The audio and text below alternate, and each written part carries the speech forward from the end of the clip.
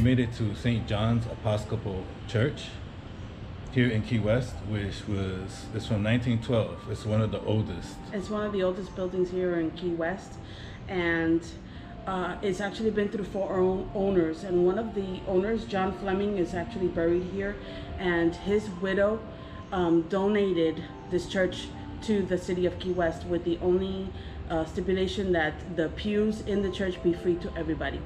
So if you're ever in Key West and you want to say a prayer or just come visit the church, it's amazing. It is beautiful. It's free. It's open to the public, so make sure you stop by. Yes, definitely.